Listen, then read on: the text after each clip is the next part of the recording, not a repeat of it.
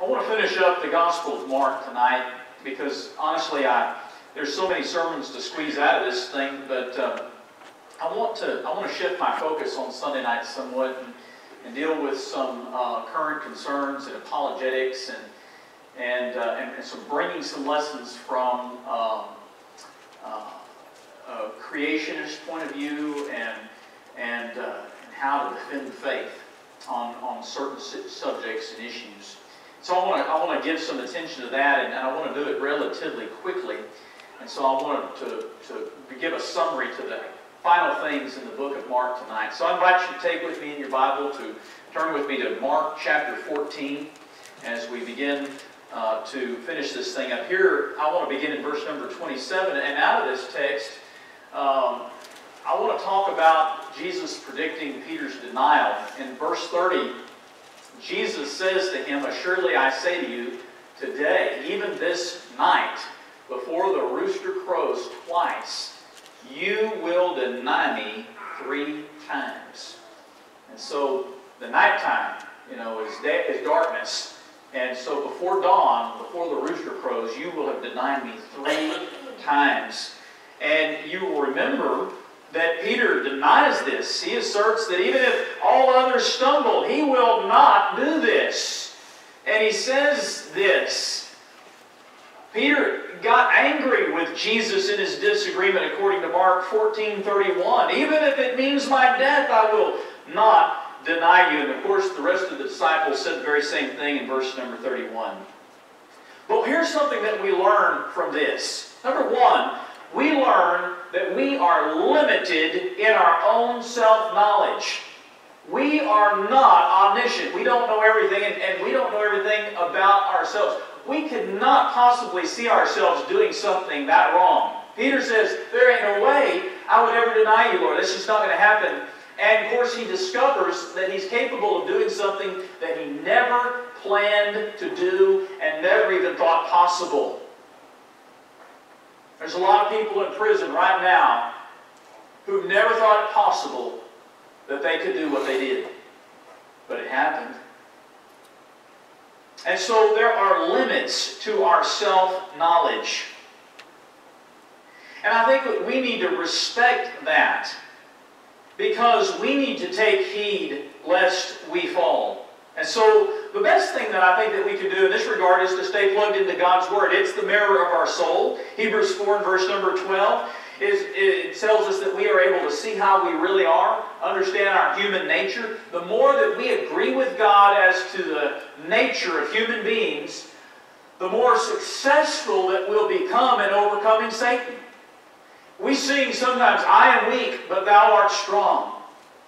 Jesus, keep me from all wrong." What are we doing? We're soliciting His help. He is strong as we think we are. We need to take heed lest we fall.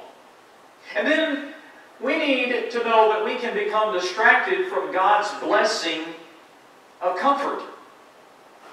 I want you to notice again in Mark 14:28 how the disciples ignored Jesus' words of comfort. He spoke very plainly of His resurrection, yet they were focused on defending themselves in verses 29 through 31. Might we be guilty of the very same thing? We have been given comforting words in the Word of God. We can enjoy comfort both from God and from one another in the faith of our Lord Jesus Christ, but we can overlook that comfort when we're focused on physical things and selfish things. So let's not try to work ourselves up by being distracted from Christ.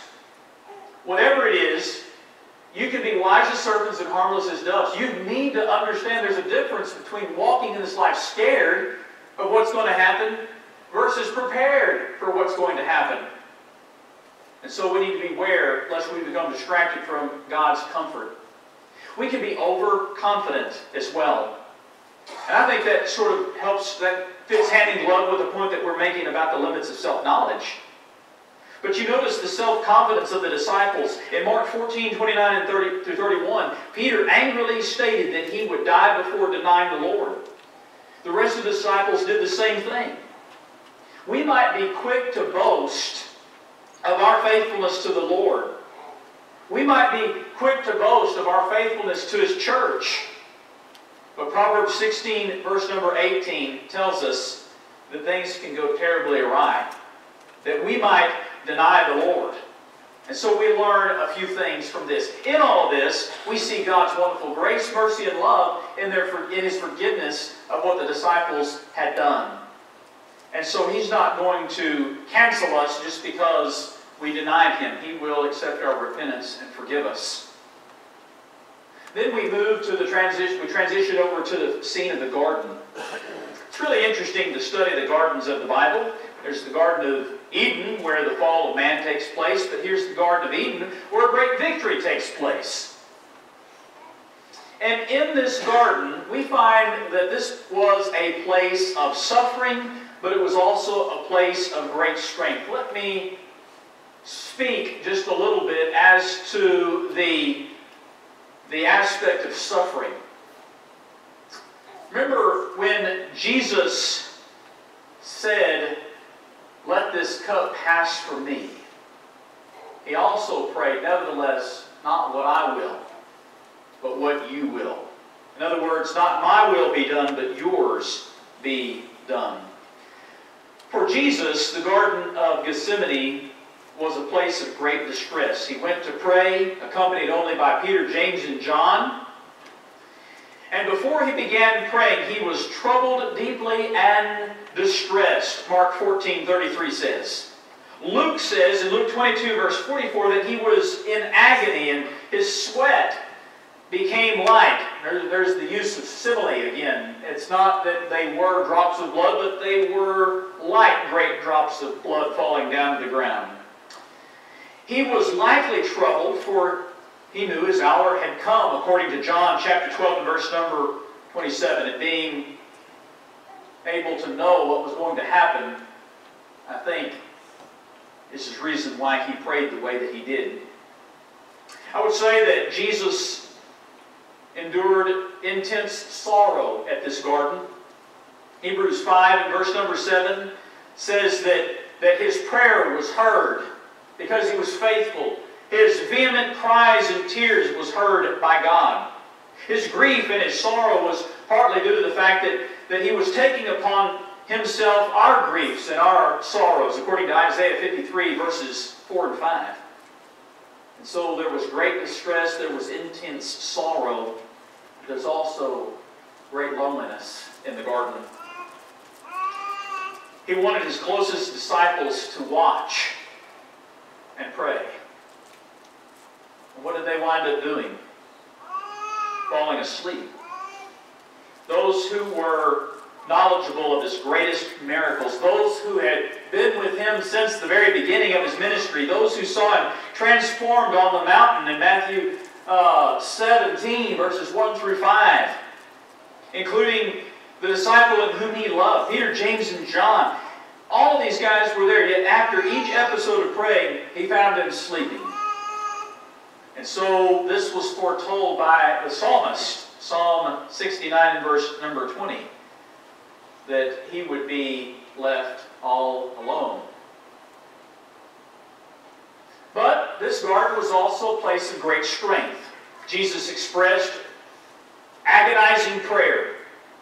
He fell on the ground. "Abba, Father, let this cup pass away from me."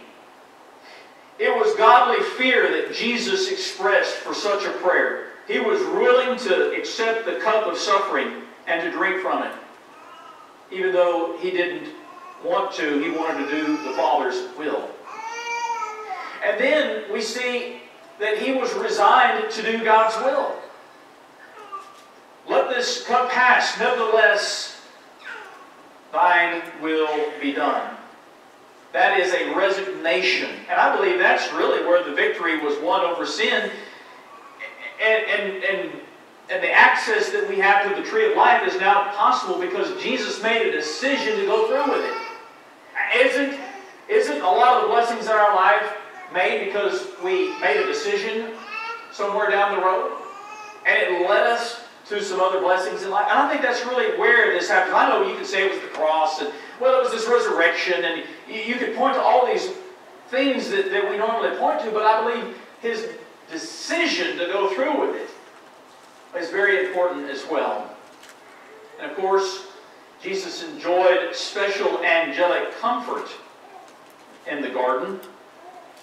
And that is not something that we would have known anything about unless the inspired writer had said something about it. The angel had come to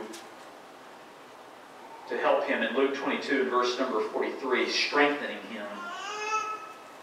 And of course, it was also a place of renewed resolve. Jesus came there weak, but he left strong.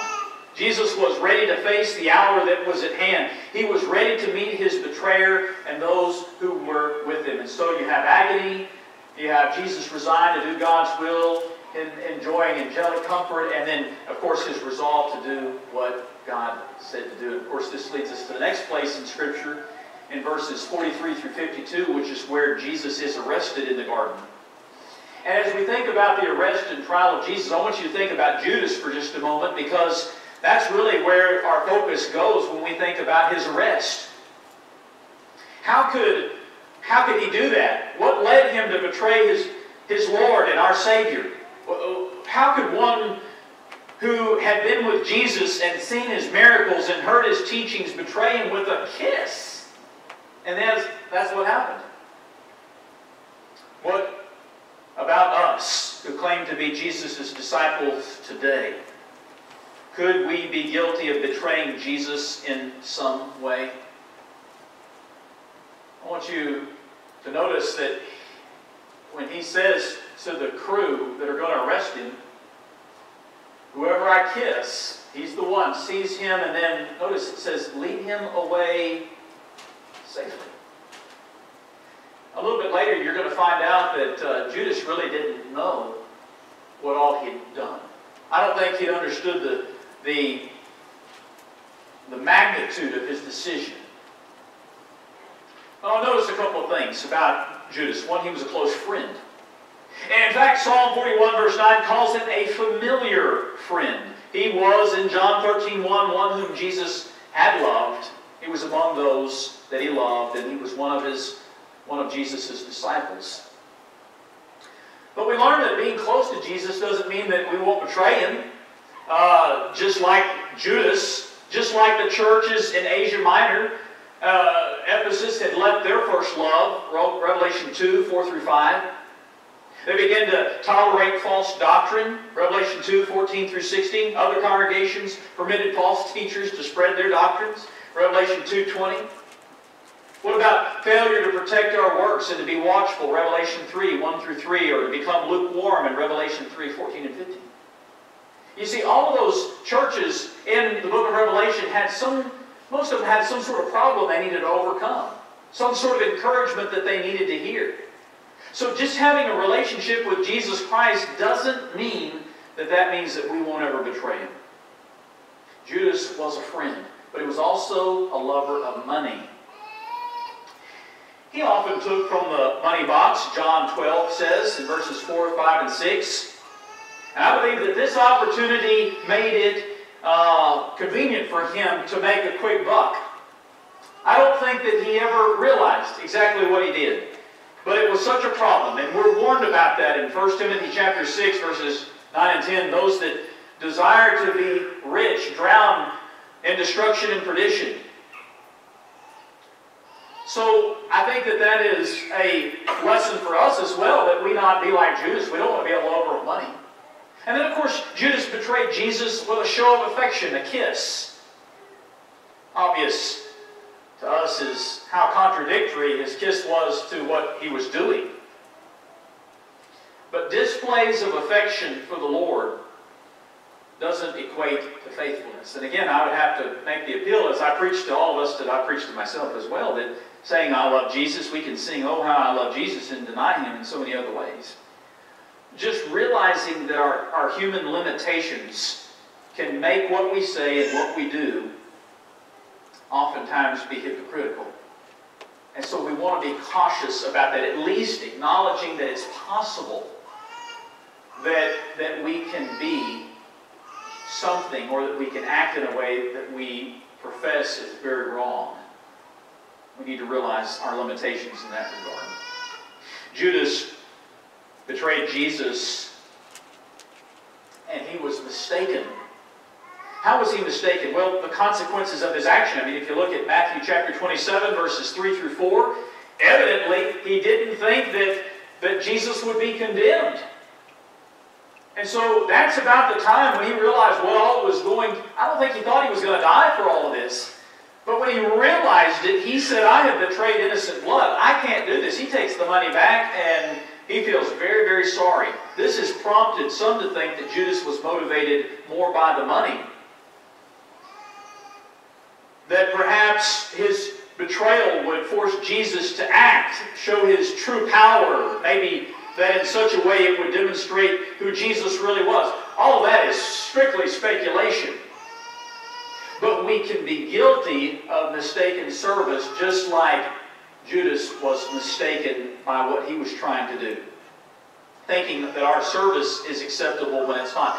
You think about Matthew chapter 7, verses 21, 22, and 23. Not everyone that says unto me, Lord, Lord, shall enter the kingdom of heaven, but he that doeth the will of my Father which is in heaven. And many will say unto me that day, Lord, Lord, did we not prophesy in thy name, and in thy name cast out demons, and in thy name done many wonderful works? And he says, then I'm going to profess to you, I never knew you. Depart from me, you workers of iniquity. I've chewed on that verse a long time throughout ministry, and I think it's interesting how involved one can be in the body of Christ and be so far away from the Lord come Judgment Day.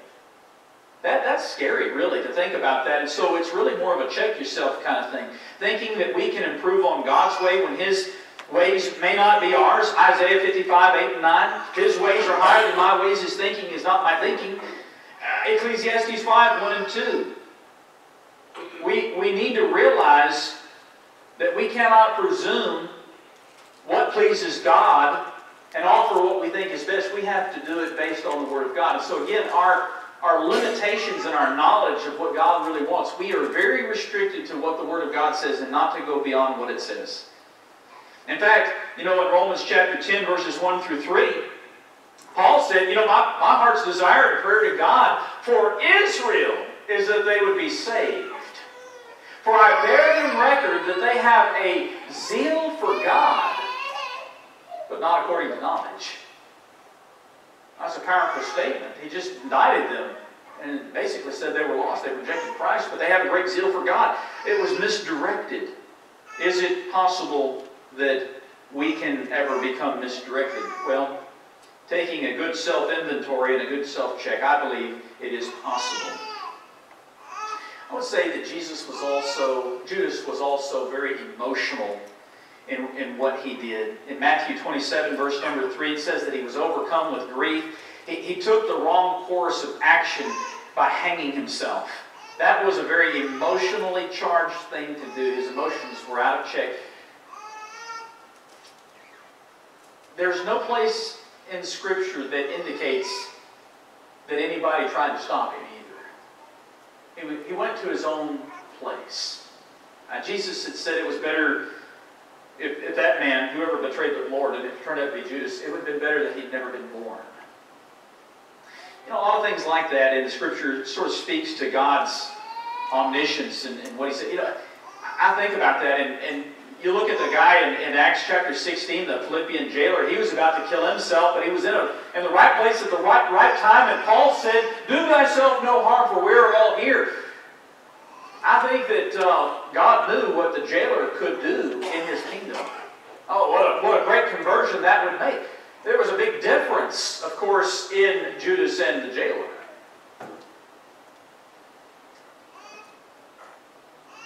But you think, is there ever a person anywhere else in the Bible that it says it would have been better that he'd never been born? I can't think of one. Maybe you can. And yet I look at the Judas situation and I think, oh man, surely his outcome could have been different. People make some snap decisions that seal their fate all the time. And it's very tragic what people do. I think there's a lot to learn from when we look at Judas. Then we transition into the mock trials of Jesus Christ. Jesus was arrested. He then stands before the council. There are really two trials that are going on. Really 6 different scenes, but 2 different... There's an ecclesiastical trial, there's a civil trial, and under the umbrella of the ecclesiastical trial, there's 3 stages. The preliminary hearing before Annas in John 18, the midnight trial before Caiaphas and the council in Mark chapter 14, verses 53, and through the rest of the chapter. And then there's the morning consultation with the council there in Matthew chapter 15 and verse number 1, where it says, immediately in the morning the chief priest held a consultation with the elders and the scribes and the whole council, and they bound Jesus and led him away and delivered him to Pontius Pilate. Then there's the civil trial. There's also 3 stages of that. He stands before Pilate, the Roman governor, and then before Herod, the tetrarch over Galilee, and then he sends him back to Pilate. The ecclesiastical trial is all the religious leaders. They find him guilty, and they will look for any reason to find him guilty. And the civil trial, no one can find him guilty. They think this is an innocent man. What are these Jewish people doing? This guy's done no wrong. Jesus, in these trials, was falsely charged. Caiaphas, the high priest, served about 18 years, presided over the Sanhedrin, which was the Jewish council. Occurred at his house, by the way, in the wee hours of the morning. He's the one that in John chapter 11, verses 49 through 52, had predicted the crucifixion of our Lord. Really, it's kind of, I don't think he meant to be such a prophet. But in John chapter 11, verse number 53, he's thinking about Jesus and their political situation. And he says, in John chapter 11, verse number 53, from that day on, they plotted to put him to death. Therefore, Jesus walked no more openly among the Jews, but went from there into the wilderness area, a city called Ephraim. It was better that someone should die for the nation, and not for that nation only, but that he would also gather together and warn the children of God who were scattered abroad. In verse number 49 through 50, Caiaphas, being a high priest that year, said to them, you know nothing at all, nor do you consider that it is expedient for us that one man should die for the people, and not that the whole nation should perish. And of course, it wound up being about Jesus that he was talking about. He didn't know him. So there's Caiaphas, the high priest. There's the chief priest, the elders, the scribe that were all in on the plot to kill Jesus, the members of the council or the Sanhedrin. Then you have to employ the use of false witnesses in Mark 14, 55 and 56. And then there's others that are present, like Peter in the courtyard, and another disciple known by the high priest. We don't know what his name is, but he's recorded in John 18, verses 15 and 16. Other servants and officers that were there. But the charges came by false witnesses. Many are said to have borne false witness, but could not agree in Mark 14, 57 through 60. Jesus, they said, would destroy the temple and build another one in 3 days without hands. And then in John 2, 19 through 22, another false charge, misrepresenting what he taught, and against which Jesus refused to defend himself. And then, of course, Caiaphas asked him, are you the Christ? Jesus said, I am. And then he gets angry and tears his clothes as if he had just lied to him to his face. He was charged with blasphemy and deserving of death. And of course, there was the abuse by the members of the council. They spat on him, they blindfolded him and beat him and said, guess who's beating you now? And mocked him to prophesy. Then the officers struck him with the palms of their hands in verse 65 of Mark 14.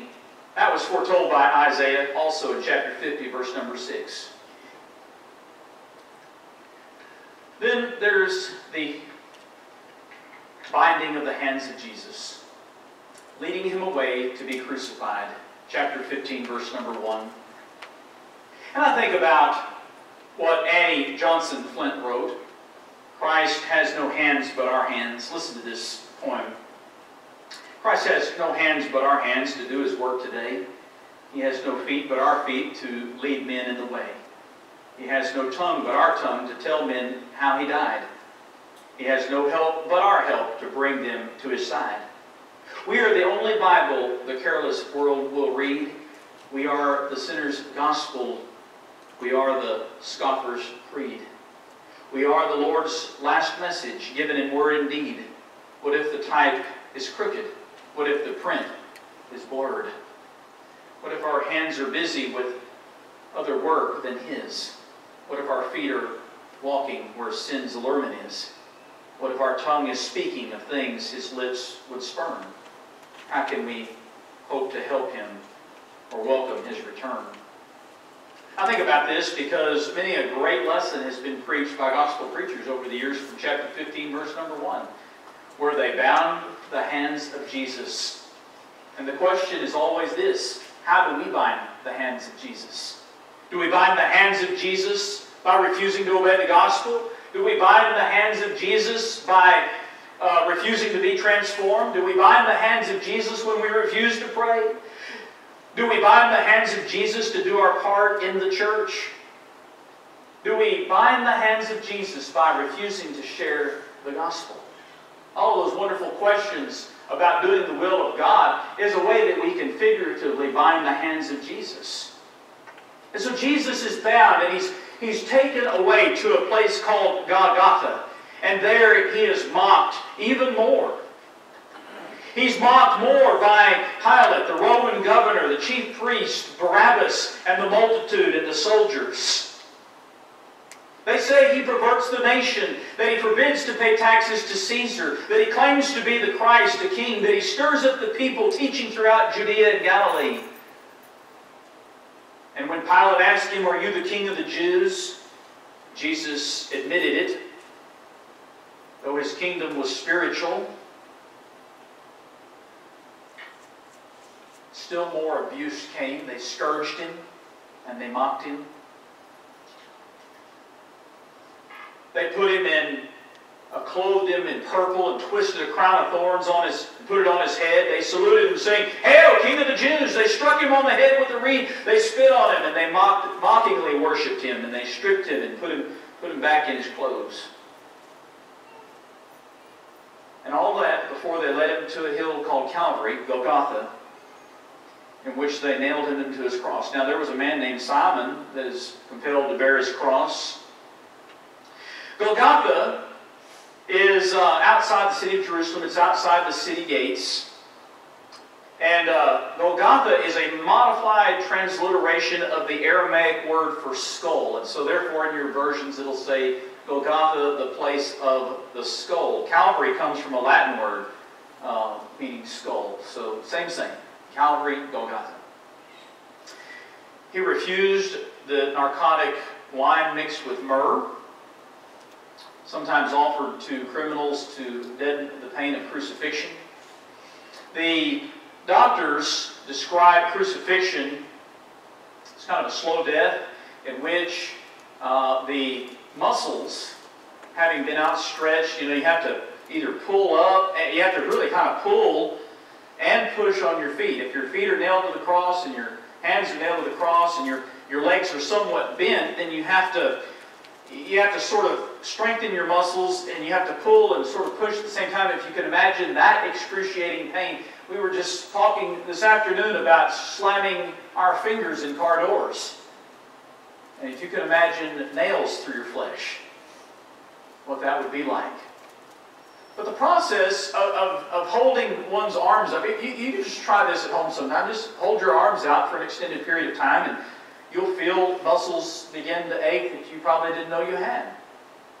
But in a position like this, it becomes difficult not so much to inhale, but to exhale. And therefore, having considered all the injuries that Jesus had sustained up to that point, and in consideration of the agony of the actual cross event, most doctors believe that what you wind up suffering from is congestive heart failure. That it becomes impossible for your lungs to breathe in such a way that they don't retain fluid. Jesus spoke 7 times while on the cross. Chapter 15, verse number 34, records one of those statements, where Jesus cried out with a loud voice. Think about all the lung power that it would require to do this. Eloi, Eloi, lama sabachthani, which is translated, my God, why have you forsaken me? Actually, written in Psalm 22 and verse number 1.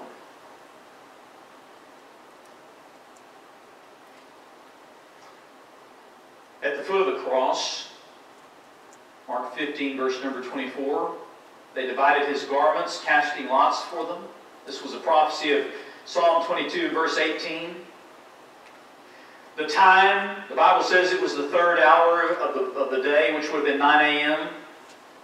The inscription above it that says, this is Jesus Christ, King of the Jews, in 3 different languages. The 2 thieves, one on the right, one on the left. Now, both thieves, what we think of as the thief on the cross, actually had a change of mind along the way, because at the very beginning, he was just like the other one, mocking and blaspheming Jesus Christ, but then has a change of heart. Here at the cross, we see the ugliness of sin, God's great love, and the motivation of Jesus' death. And Peter brings that out as a great example to live by. Someone who endured such contradiction, and somebody who was so sinless, and how they should live in a sinful world. If Jesus could suffer for doing no wrong, can we?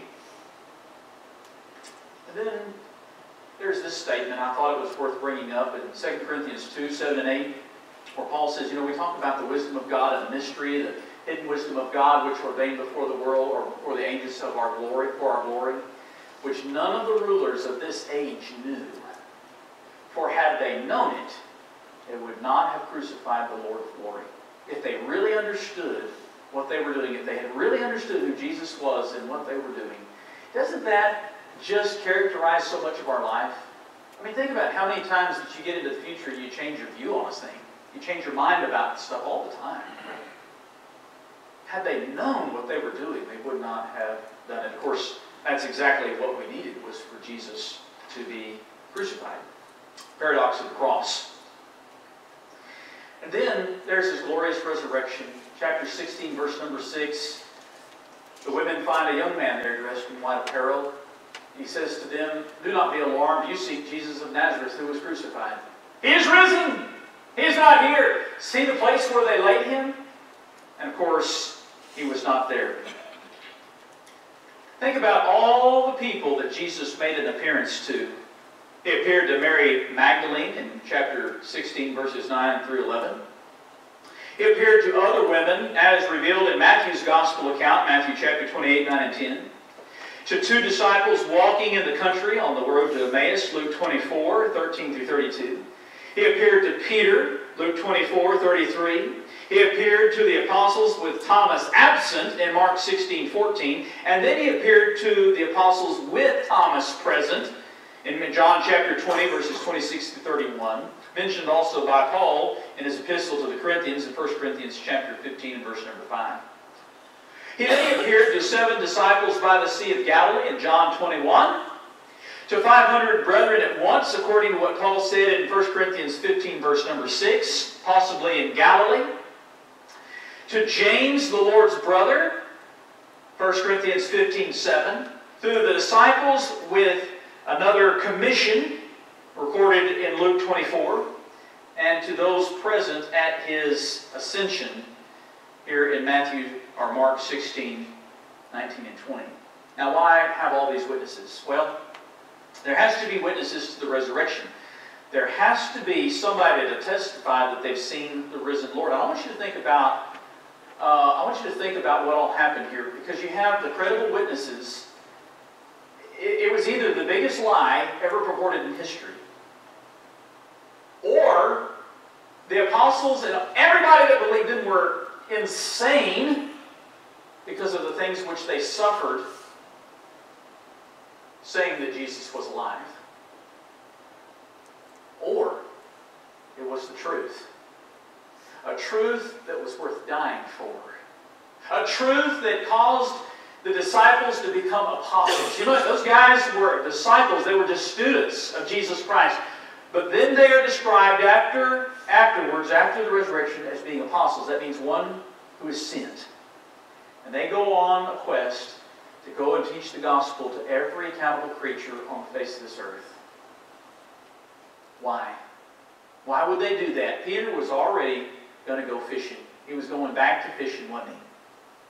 Until he heard about the resurrection. You see, once those guys knew the resurrection, it was a life-changing experience for all of them. And it's a life-changing experience for all of us. There are so many things that we do different because of the death, burial, and resurrection of Jesus Christ. And so, the gospel account ends with the ascension up into heaven, but I'm going to end the sermon with the Great Commission. Because I think that it's without the apostles' obedience. Jesus is already resurrected from the grave. They're listening to Him. They're about to see Him ascend to heaven when He tells them, I want you to go into all the world and preach the gospel to every creature. He that believeth and is baptized shall be saved, but he that who does not believe will be condemned. And I think that that's just the thing. We learn from that we need to preach the gospel, and that some will believe and some won't. But that didn't stop the apostles from going and telling it. And they were willing to do that because they'd seen the resurrected Lord. They would have been absolutely hopeless without the resurrection. Yes, it was a game changer. That's really the Gospel of Mark in a nutshell. My question is it reasonable to believe they successfully propagated a lie? Too many people attest to the same fact. They were not the kind of people to fabricate such a falsehood. They lived noble lives, and all were willing to suffer and die for their testimony. And when a skeptic asked me about the resurrection of Christ, that's what I always come back with.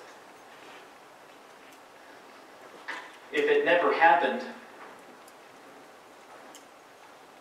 how did such a lie get spread throughout all the world? And why is such a lie so effective in changing people's lives? Doesn't make any sense. It's just not possible that human beings would promote a religion based on some kind of, and this kind of religion, based on some kind of lie and then suffer for it.